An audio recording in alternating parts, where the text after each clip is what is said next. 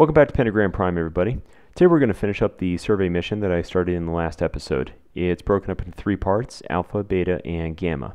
I should mention that the order I'm attacking the survey components in came down to whatever I was able to click on in map view. They are packed very closely on the map, and it just came down to saying Site Beta came up when I hovered the mouse over that spot, and then I just ran with it. Beta, of course, is the location that we took pressure readings from in the last episode, and this time we will be taking care of the latter two.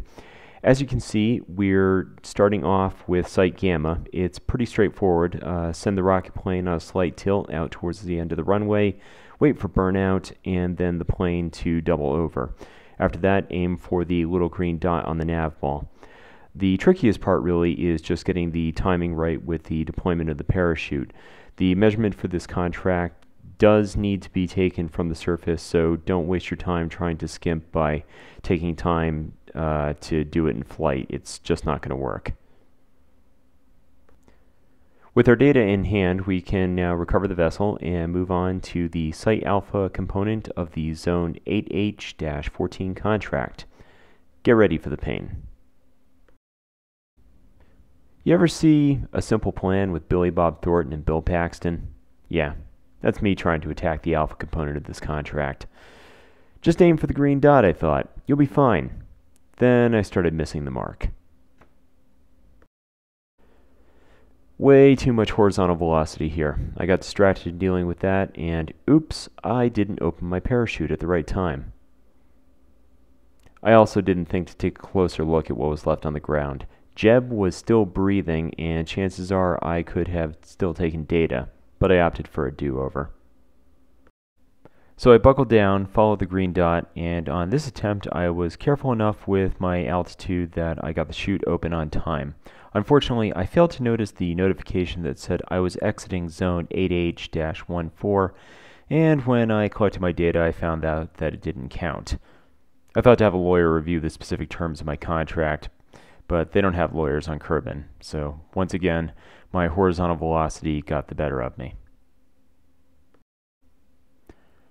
Third time's a charm, and no dice. Fourth attempt, good shoot.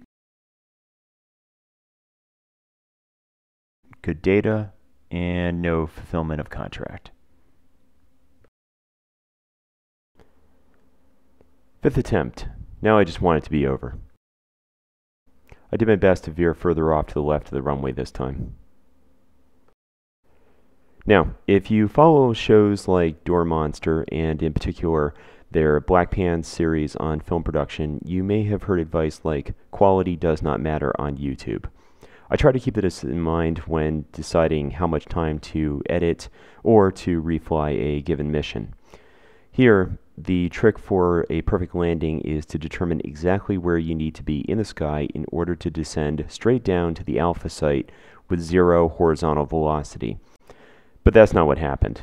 And I've had videos that took 30 minutes wind up outperforming videos that took 2 days worth of production.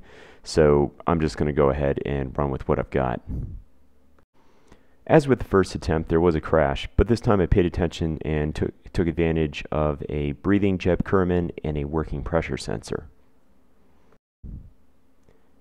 It felt good to be finished with this monstrosity and its dismal flight characteristics. It wasn't until I looked at the map of Kerbal Space Center that I realized that I had not fully recovered my craft. The wreckage strewn across the plains needed to be recovered separately and did earn me some funds for my fledgling budget. With a sense of accomplishment in hand, whether it be real or otherwise, I'm now ready to build, crash, repeat my way through the next contract. Till next time, this is Pentagram Prime signing off.